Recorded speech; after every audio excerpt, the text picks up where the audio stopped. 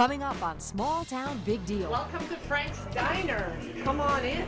Rodney pulls more than his weight. No, that already got flipped. Oh, sorry. Here. I'm working for tips. Table 14. Chop, chop. Plus, watch out, Willy Wonka. We're inside the world-famous Jelly Belly factory. We make 1,680 beans per second here at Jelly Belly. What flavor is America's #1?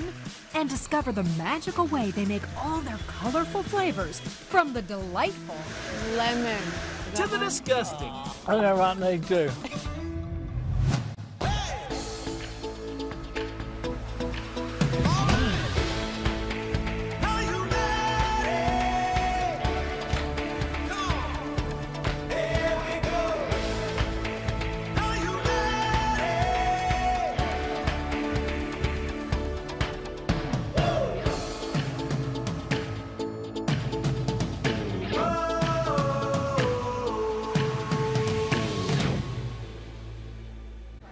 You could eat 6 pounds of food in 45 minutes?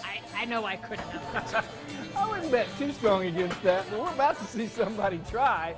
Welcome to Small Town Big Deal. I'm Rodney Miller. And I'm Jann Carl. And we are inside Frank's Diner, the oldest continuously operating lunch car diner in America. Where the plates are really big and the service is pretty saucy. Hey, where the staff? Get back to work. The first thing you notice inside this historic eatery is the energy. It is constant commotion. You just gotta keep moving here. Oh, and follow the pancake. The second thing is personality. Frank's is filled with delightful, devilish attitude. So one of the diner's most famous slogans, and it's right on the back of the t-shirts, order what you want, eat what you get. Welcome to Frank's Diner. Come on in. Julie Rittmiller and her husband Kevin Irvin have owned this fast-paced place for 11 years. Can you believe they had no prior experience in the restaurant business? So you jumped into the frying pan here. I mean, So what possessed you? Alcohol.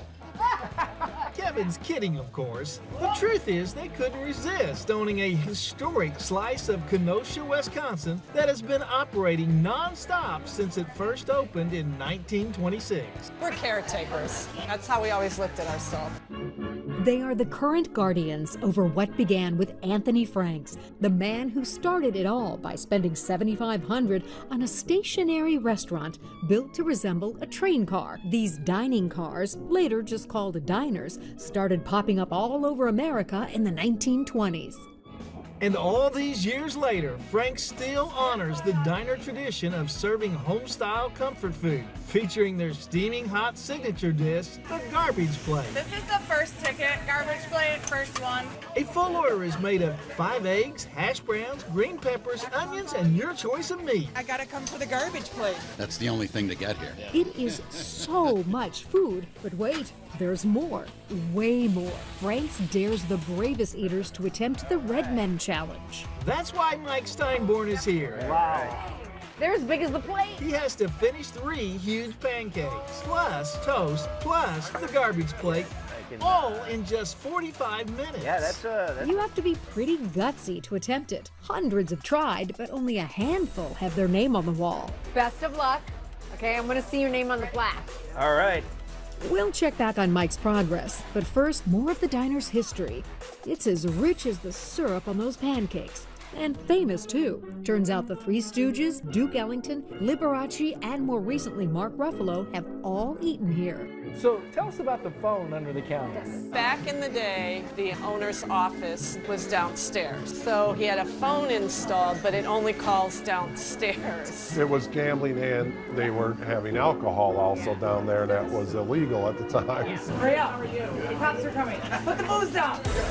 Right now, the only worry is about Mike getting all this chow down. Remember, it's 6 pounds of food. So Mike, you're almost done with your pancakes. How you feeling about everything? Good. Good. So you think you got a shot? Oh, I think I got a shot, so. Good luck. Eating all this food is a big job, but so is serving it. 15-year-old Naomi Miller just started working here today. How would you describe your first day at Frank's Diner? It was chaotic to start. It's hard being a waitress. It's a lot new. Of course, the same can be said of being a cook here, but Sandy Cornell makes it look easy as she puts us to work. All right, that one gets 5 eggs. How many's already in there? One. Then we just go over and we flip all the way over. All the way down the line. Okay, flip, Rodney. Let's go. No, that already got flipped. Oh, sorry. Here.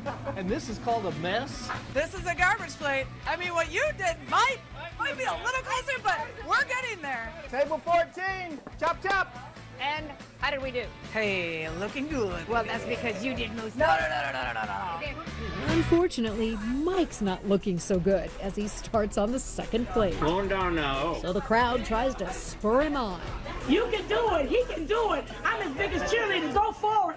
And really, that's the most important thing you notice at Frank's Diner. Everyone here feels connected. This is my family. There's a group of us that come every morning, and we're just family here. I'm like here once a week, and if I'm not here, I'm like freaking out. I'm like, oh, I need to go to Frank's. What keeps me coming back is just the feeling of family here, the personalities, the locals. It's family. It's all sorts of things. And this family still supports Mike, even after he has to lay down his fork and forfeit. So would you do it again? No. And as for the future of Frank's Diner, it's in safe hands with Kevin and Julie, who can't wait for the 100th anniversary. I don't want to be the guy that ended up closing Frank's. Yeah. I don't want that on me, so that keeps us motivated. That's a huge driving force. Just keep serving up those large helpings of food and fellowship, and it's sure to be here another 100 years. Coming up, a tasty treat enjoyed by people everywhere. How did Jelly Bellies end up in space? But will some beans go belly up when we take over the production process? About that much? No, it's okay. That's good? No.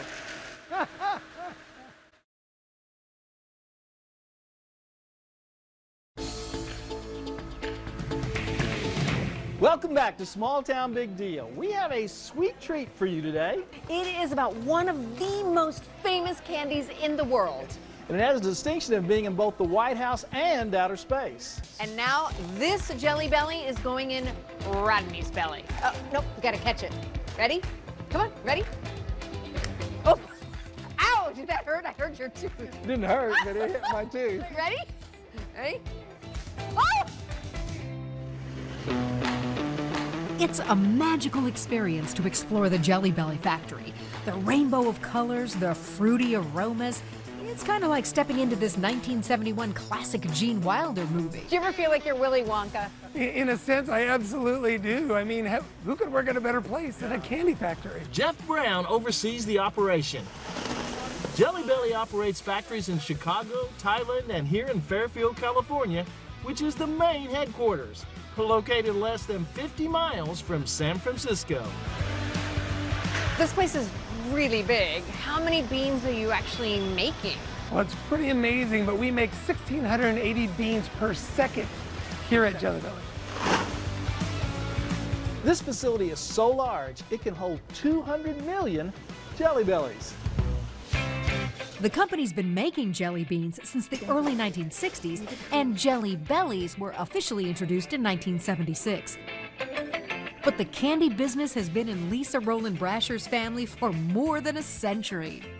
My great-great-grandfather came to America from Germany in 1869 and began making candy there. We're actually in our 6th generation now of candy making. The company employs close to 700 people, and they are all considered part of the family. We have employees that have been here 10, 20, 30, 40, 50 years, and we're so grateful to them for everything they do. Did you get teary-eyed on me? I did. I'm known for that. I'm the crier. That's yes, okay, I am. too. Did you see that? I try to keep it in. No, that's okay. Humans eat 15 billion jelly beans a year. To give you a visual, end to end, it would wrap around the earth 5 times. But the most famous fan Jelly Bellies ever had is President Ronald Reagan. In fact, 3.5 tasty tons were delivered to Washington, D.C. for his inauguration. In 1980, he got filmed holding a logo package of ours. Our sales at that time were $8 million, and in 1 year, we doubled to $16 million because of the notoriety of that. Lisa, how did Jelly Bellies end up in space? Well, in 1983, Ronald Reagan sent as a surprise gift Jelly Belly beans up into space with the astronauts, and it was so amazing. Back here on Earth, the process of making Jelly Bellies can seem a bit otherworldly. They've created more than 100 different flavors, and there is definitely no rush in the process. So this is gonna probably surprise a lot of you guys, but it takes 7 to 14 days to make a Jelly Belly bean, sometimes longer. The difference in time is because some beans take longer to dry, and all these molds give each bean its own unique shape. It smells so good. Yeah, that's really the difference with the Jelly Bellies. You add that flavor in the center of the bean, as well as the shell. That double dose of flavor on the outside and the inside is what sets Jelly Bellies apart from all the rest, along with their hands-on approach. So it's really candy makers that are making this. Yeah, these are candy makers. This is not just a factory of machines. Right. This is a factory of candy makers. Yep. This is where they add flavor and color to the jelly mix, which is called slurry, and they let us try adding to the slurry. Okay. This batch is cinnamon. So they're hot when they go on. And then we take a sample to ensure that the color in every batch looks exactly the same. You're right, they all look the same. The human touch continues at our next stop, the panning department. This is where they add the crunchy outer shell. The process takes about 2 hours. So this is Jose Sanchez. Jose has been in the candy business for 32 years. Wow! And he's gonna show you how we put a shell on that center. Okay.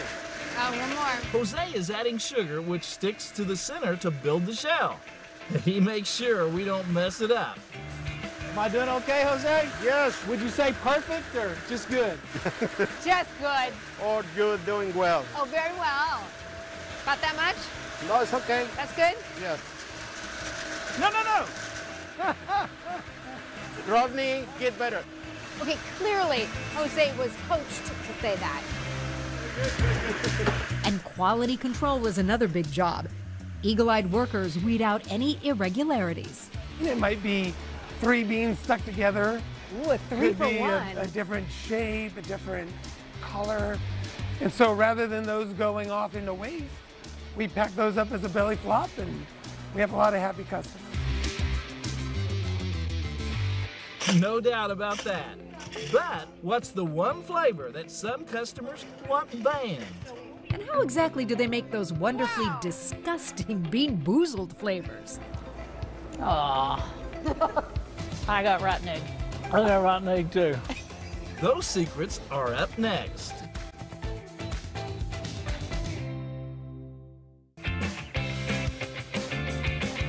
Welcome back to Small Town Big Deal. We're at the Jelly Belly factory in Fairfield, California. It's no exaggeration to say these candies are a work of art. Over the years, we've had a couple different artists. Now we use a wonderful lady named Kristen Cummings, and she can make an art piece in about 6 weeks. About how many beans will she use in a portrait? There's about 12,000 beans per portrait. They are amazing. So besides being delicious, Jelly Bellies are also great eye candy. But most would argue that Jelly Bellies are best enjoyed in your belly. What is the public's favorite? So the #1 Jelly Belly is Very Cherry. Very, very popular. The only flavor to ever pass up Very Cherry is kind of a polarizing flavor, and it's buttered popcorn. You either love it or you hate it. We actually get letters that say, discontinue that flavor, it's so gross, how can you make that? And it's like, it's our #2 flavor. Inside the gift shop, we decide to take an informal poll and ask a couple of candy experts their opinion. The kids prove that buttered popcorn is indeed a love or hate thing. I don't know, I just like to enjoy them, like, piece by piece, except buttered popcorn. I like them all except for the popcorn.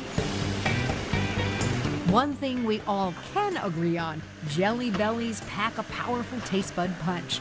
But with all those varieties, can we accurately guess the flavor? They put us to the test. That's really good. Dr. Pepper. Yes. On the tip of my tongue. One for Jan, but don't count me out yet. Sherbet. Ice cream sherbet. Orange sherbet. All right, very good. 1 to 1. 1 to 1. We try to break the tie ourselves, but the third flavor stumps us. So we look to the families enjoying the factory tour to find somebody who can help. And this young man gets just the hint we need. I know this taste, but I don't know the name. I'm gonna hope that you don't know this flavor, but they do. So there's your hint. Strawberry daiquiri. Strawberry daiquiri. Jelly Belly also has a collection of flavors you may not want to guess. In 2008, they created a line of not-so-tasty candy for their infamous Bean Boozled game, and we get tricked into that pungent production room. I'll take you to our next area here. You know, I gotta check on something. Go ahead and in, I'll be right back. Okay. All right. This must be. Oh, this is the room. Did he lock us in? You get back here. Yep, this is where the zaniest flavors get made. From stinky socks to dead fish. Even the smell is awful. What do you think it might be? Boogers. Booger, you are so good at this game. Man, I didn't know. Why do you know that? Bean Boozled beans are so foul-smelling, they have to be kept separate so they don't contaminate the yummy ones. And how do they create the yucky flavors? Well, one time it took a fortunate misfire. So we had a contest, and one of the flavors that someone picked for us to make was a pizza flavor. An employee remembered, wow, remember that flavor that we made that was so hideous? What if we pull that flavor out, tweak it a little, and that becomes barf? Yeah. So one of our failures became one of our greatest successes. We love a good success story. That is until Lisa challenges us to actually play Bean Boozled, where you can wind up with a mouthful of regret. And it's 20 different flavors, but only 10 different colors. So when we spin this and we land on whichever color, we go in there and take that color out, and you don't know if it's going to be a tasty bean or a really terrible tasting. Who thought of this game? So it could be juicy pear or booger is the green one. Or you could have pomegranate or old bandage. That's one of our latest. Oh! So who wants to spin first? Okay. Okay, so we landed on buttered popcorn or rotten egg. Aw. Buttered popcorn? I got rotten egg. Ooh! I got rotten egg too. I'm gonna be a man and swallow it. Ooh, sorry about that, Rodney. My turn to spin. Is it birthday cake or dirty dishwater? Dirty dishwater.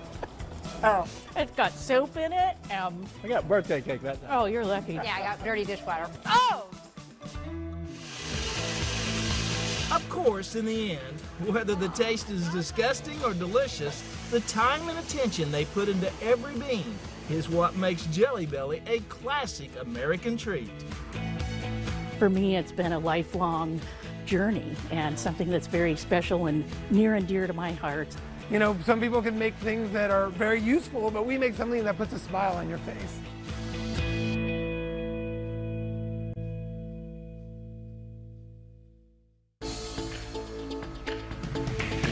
We hope you've enjoyed this episode of Small Town Big Deal. I'm still chewing my jelly. Jan, you're gonna have to work here. We're gonna close the show. I'm sorry. No, I was so impressed. Not just with the product, but with the people. And did you get enough to eat at Frank's? Oh my gosh. Huge plates, and everything was delicious. And the history. Oh, loved it. Yeah, and the tradition and the character, that's what really brings you back. I'm Rodney Miller. And I'm Jann Carl. Join us again next week when once again we celebrate the great stories from across America. Are you ready? Oh, oops. Okay, wait. That was on me.